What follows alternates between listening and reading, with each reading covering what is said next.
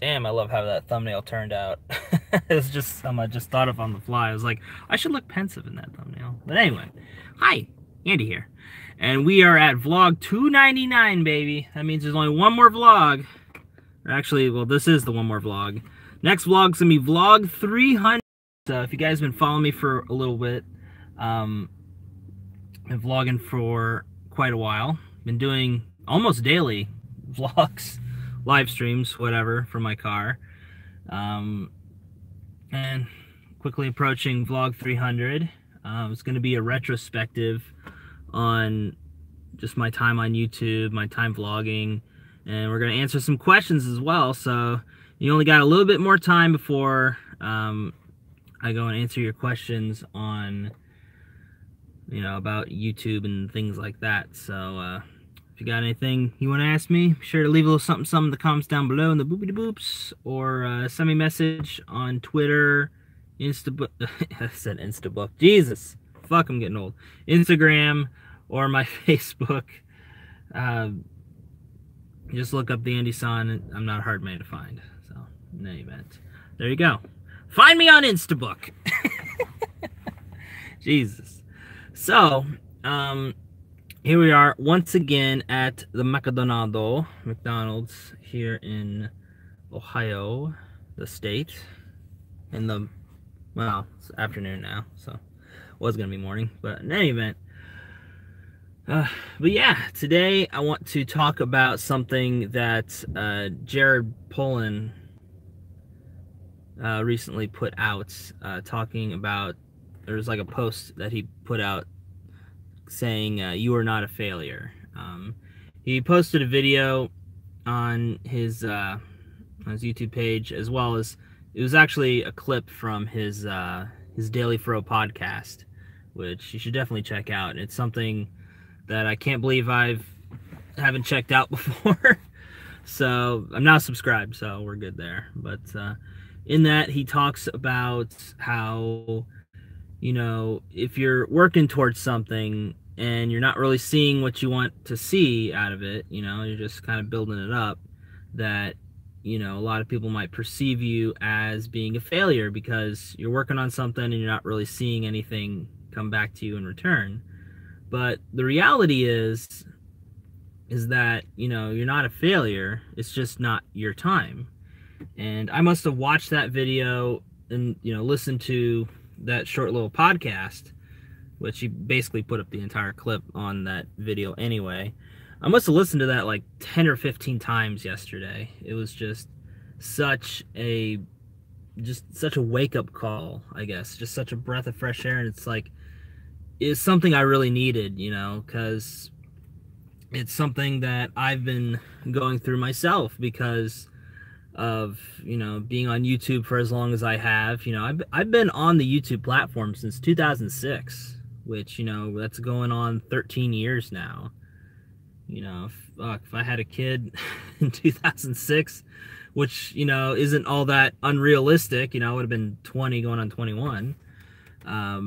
You know, they'd be going to what, middle school now, I think, something like that. So that's just crazy to think about in terms like that. You know, but I've been on the YouTube platform since 2006.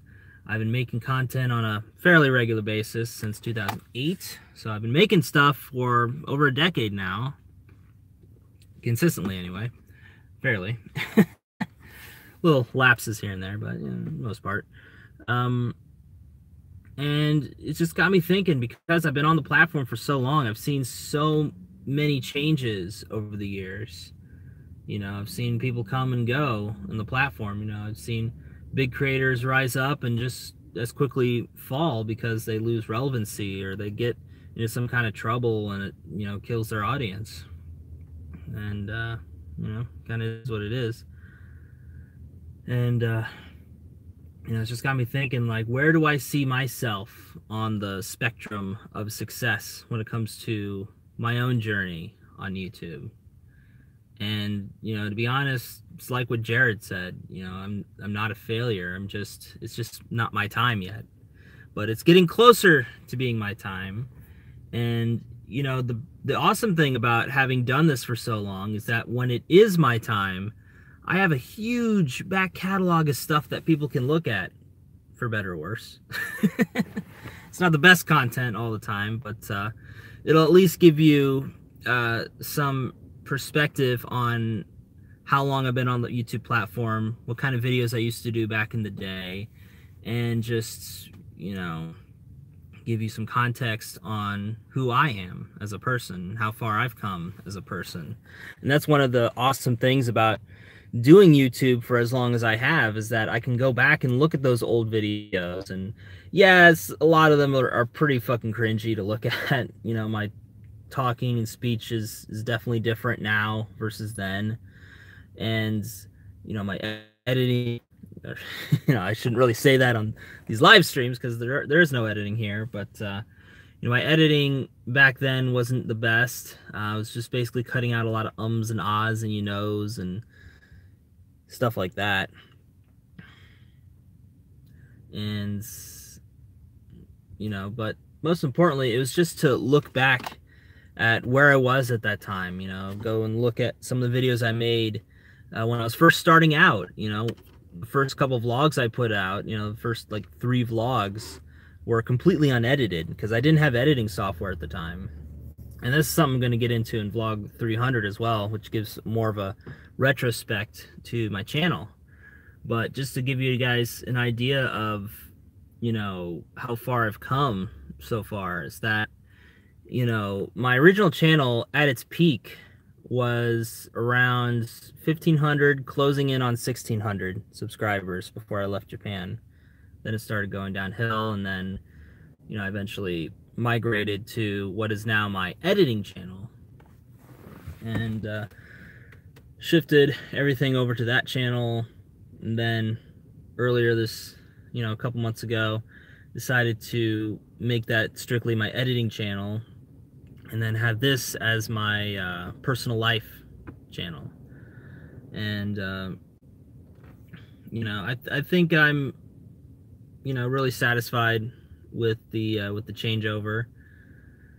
You know, having everything being separate, because, you know, having everything together for so long, it created a clash of audiences. You know, because there'd be people that would tune in just to see my editing stuff, or there'd be people that would tune in just to see, you know, what I was up to, or just to see my Navy videos, or just to see videos of me doing Japan stuff in Japan.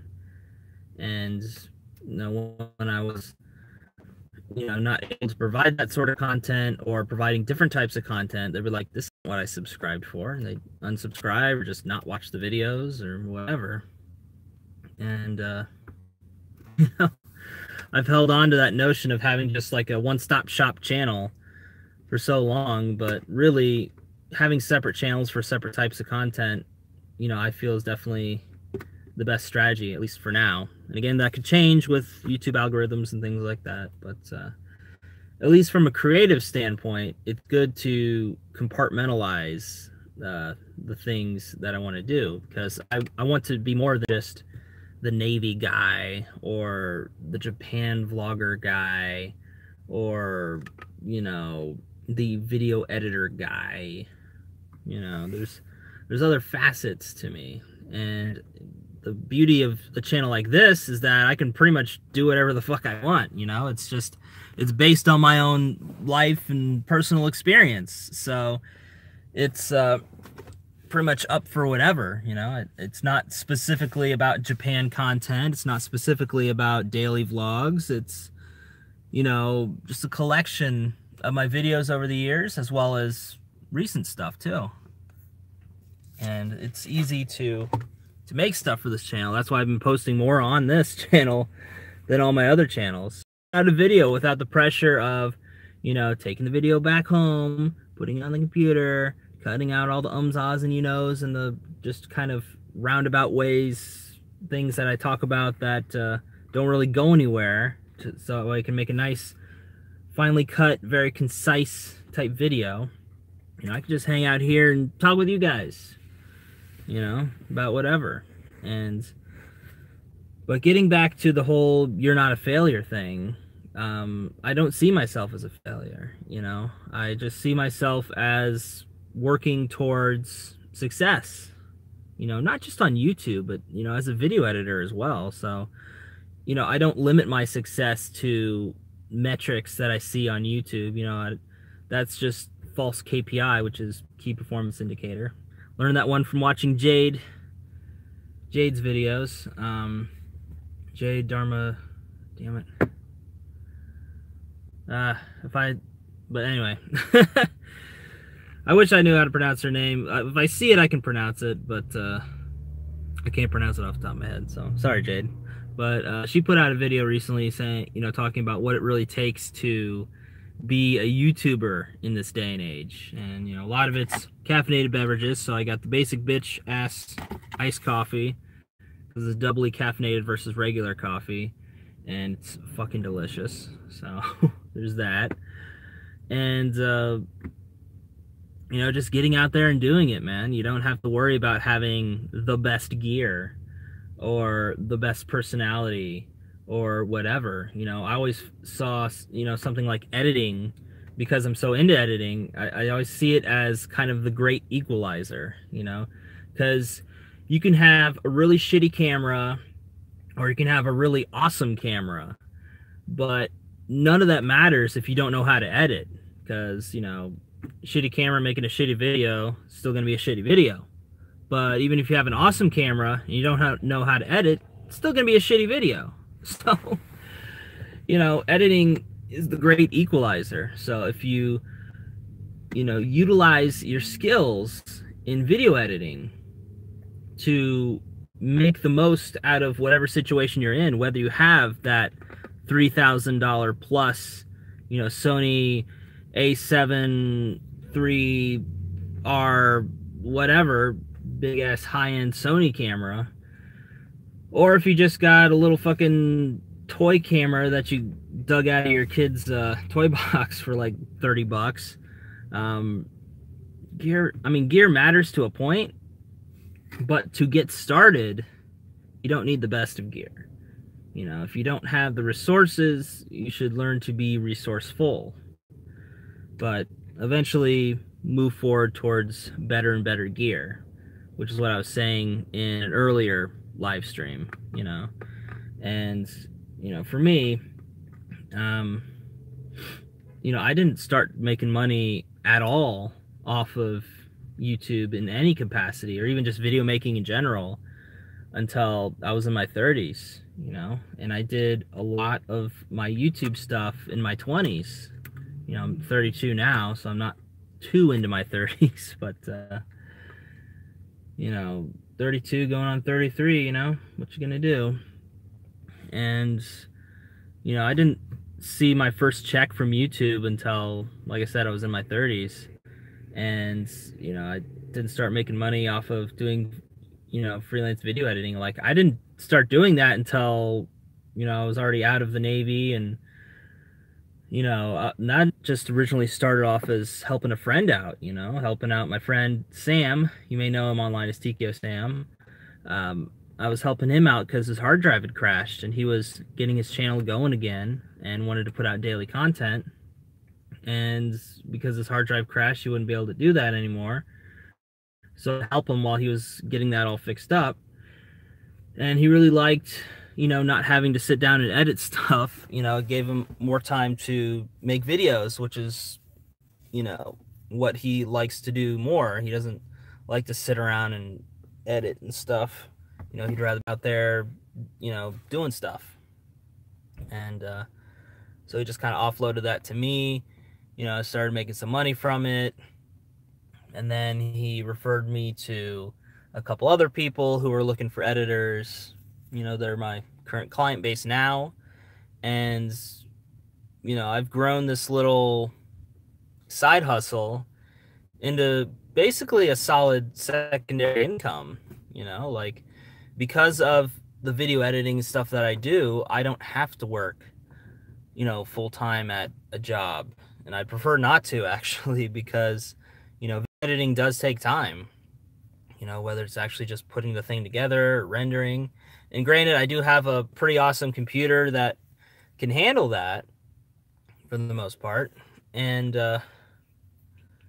you know, but ultimately it does take time, and I'd much rather be putting together videos in my friggin' PJs than, you know, either working a fast food job or, you know, slaving away at a factory or something like that. You know, to me, it's a lot more fun. It's a lot more rewarding putting together a project. You know, there's times where it ain't all that fun. I'll be honest with you, you know, being a video editor can suck sometimes because you got to get projects out at a certain, you know, time frame, whether that's something established by the client or just something that you yourself establish, which is the case for me like 90% of the time. You know, it's just I want to get videos out to the client at, you know, a fast pace, you know. But I was going through some problems with Premiere Pro on my main editing computer recently because you know, they did a whole big update and stuff, and that was, you know, a whole nother issue in and of itself. And, you know, I couldn't access any of the old project files. Hey, what's up, James? But I couldn't access any of the old project files that I was working on, and, you know, I was having problems because Premiere wouldn't open up when I would open it up, so I had to like uninstall it, and then I tried to track down like an older version of Premiere that I could just you know, install, and that was having problems trying to load up. And then it wasn't until yesterday actually that I was able to get it working again. And you know, when it finally started working, I was just so happy because I'd spent like literally, the reason I didn't put out a video yesterday was because I literally spent all day at McDonald's on my fucking Surface tablet, which is in that bag right there, trying to put together some revisions for Brian from the Ramen Adventures channel, his upcoming ramen school video. So, you know, sneak peek. But, you know, I literally, I got there at like 9 o'clock in the morning, thereabouts, and I didn't leave until like 3 in the afternoon, just trying to put together that video, because the tablet, you know, which don't get me wrong, I love the Surface tablet. It's great for a lot of basic tasks. It's a perfect school laptop because it's lightweight, it's small enough to fit on a desk, so you can take notes, or, you know, surf Reddit. But you can take notes, you can open up like Office and things like that, and, you know, just do like really basic stuff. You know, you can watch some videos and whatnot. You can do like really basic stuff, but it's not really meant for high-end productivity stuff like video editing. It can do it, like you can do like really simple video edits, you know, or just stuff that doesn't require a lot of processing power. You know, it can do it, but, you know, you really got to work with it because it has to be like the only program on, and you gotta be patient with it. And, you know, sometimes, even as patient as I am, my own patience runs out. So, what time we got? Okay. But, yeah, so I spent like pretty much all day yesterday working on that video. I finally got it done, and I just went home to render it because I didn't want to stay at McDonald's for another hour or two waiting for the damn thing to render, hoping the tablet wouldn't just burst into flames because it was taking so much processing power from that laptop to render the video. And, you know, took it home, had it render, and then that's when I got Premiere working on my main machine again. So I'll get another project while that was rendering because I was just so fucking happy that I got Premiere to work on my main computer again that I was just like, I gotta put out another video for Brian. So that one's gonna be coming out soon as well. So yeah, it's weird because I've been going through a lot of shit recently. You know, like I said earlier this week, you know, things haven't been going so well at home. That's starting to kind of blow over a little bit. You know, fingers crossed anyway. But, you know, I think that putting together videos, not just for myself, but for other people, is the one thing that's keeping me sane in this world. It's the one thing I can find some joy and some happiness in. And not just making my clients happy, but also making their audience happy as well. You know, because I go and I read the comments in the videos that I put together once they are up on YouTube, and you know, not a lot of them, if any, say like, "Man, great editing. You know, who's that Andy Sand guy? I want to hire him." But you know, so I don't really pay attention to like that kind of direct comments, but it's mostly just like, "Oh man, great video," or "Wow, that's an awesome shot," or something like that, you know, because I do have to put together those sorts of things. And yeah, friggin', it's an awesome feeling seeing the positive response from those videos, you know, and to see like the progression that, you know, the channels I work with, how far they've come from an editing perspective and just, you know, from an audience perspective, seeing how much I've, you know, been able to help them out. You know, it gives me the warm and fuzzies on the inside, knowing that my work is helping other people, not just clients, but also their audience. You know, if anything, help them escape from the dredges of their lives for even just a couple minutes, or just, you know, see a part of the world that they never would get the chance to see because of whatever their circumstances. So that gives me the warm and fuzzies. It also gives me my own little you know, Japan fix, because, you know, I'm such a junkie for that shit. And I love Japan. That's why I want to come back. And you know, as long as I'm able to work on videos, whether it's for myself or for other people, to me, I'm not a failure. You know, 32, what you gonna do? And you know, a lot of what I've done, you know, to actually make money, any semblance of money, you know, doing what I love to do, that didn't get started until my 30s. You know, I spent pretty much the entirety of my 20s, if you think about it, because I started on YouTube when I was 20, and you know, started making content regularly around 21, 22-ish. You know, but I spent pretty much all of my 20s making stuff on YouTube, which, you know, looking back on it, wasn't really all that good, but I wouldn't have gotten to this level had I not made those videos. So again, giving context for why those videos are being re-uploaded and stuff and whatever, you know. If anything, it's to appease the YouTube algorithm saying, "Hey, he uploads daily." So, you know, and it gives you guys something to watch in case I miss a live stream or whatever. But in any event, I gotta get going. Gotta get some food. Gotta do stuff today. So with that said, guys, vlog 300 up. So be sure to leave some questions down below in the boopity boops or in your social media of choice. You know, YouTube. Well, I guess technically YouTube, but you know, Instagram, Twitter, Facebook page, that sort of thing. Just let me know what you want to do in the Q&A. So that said, this is the Andy-san. Sign for now, and as always, we'll see you next time.